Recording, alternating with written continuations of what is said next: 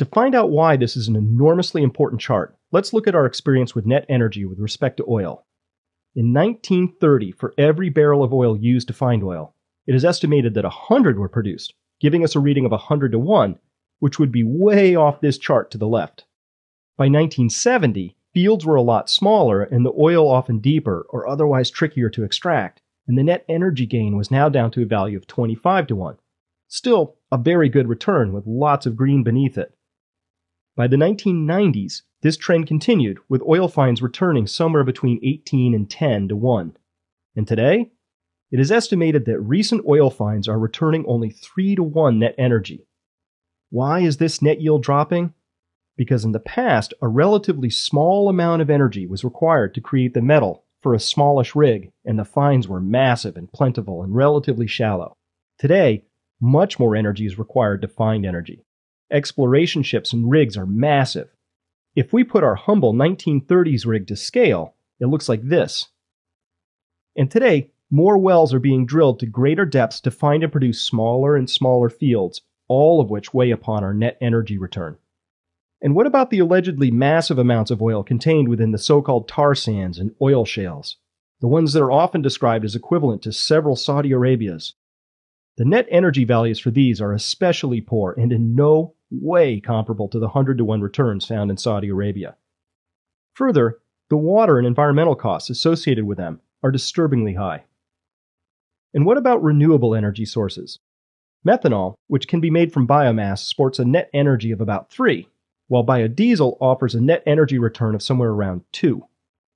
Corn-based ethanol, if we're generous, might produce a net energy return of just slightly over 1, but could also be negative according to some sources. If we add in all the other new sources for usable liquid fuels that we just talked about, we see that they are all somewhere on the face of the cliff. Unless we very rapidly find ways of boosting the net energy of these options, we'll simply find far less surplus energy for our basic needs and discretionary wants. Solar and wind are both capable of producing pretty high net returns, but these are producing electricity, not liquid fuels, for which we already have an extensive investment in distribution and use.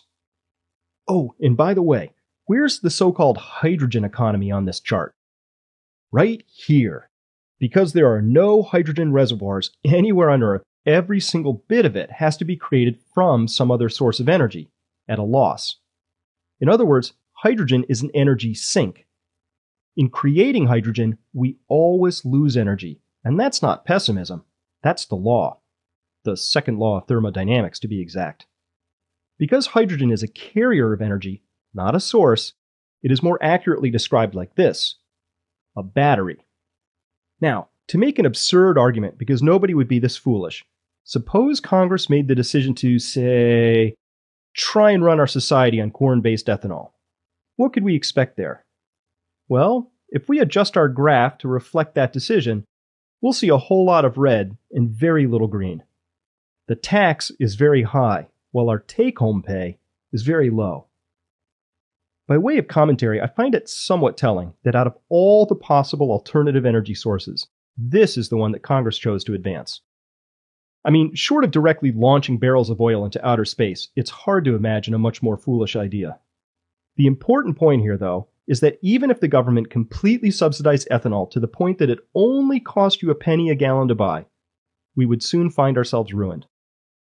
And the reasons why have already been covered. With less surplus energy, less societal complexity is possible. Under an ethanol regime, we'd find that many cherished job positions would simply vanish. Regulatory compliance specialists for food additives would have to revert to being farmers. Pediatric radiological oncologists would become healers. And Midwest regional communications coordinators for Special Olympics would have to find something else to do. And so on. If we tried to live on ethanol as a liquid fuel, we'd quickly lose nearly all of the specialized jobs that we associate with modern society, because there would be practically no surplus energy to use in support of that complexity. This diagram, with a rich balance of reinvested and consumed energy, would rapidly become this. Because of their low net energy, ethanol and other such poor energy sources are thoroughly incompatible with our current lifestyles. This turns into this. So let's review the two key concepts so far before moving on. Number 13, the price of energy is irrelevant. Net energy is everything. On this basis, both corn-based ethanol and hydrogen are dismal failures. Key concept number 14, social complexity is built upon surplus energy.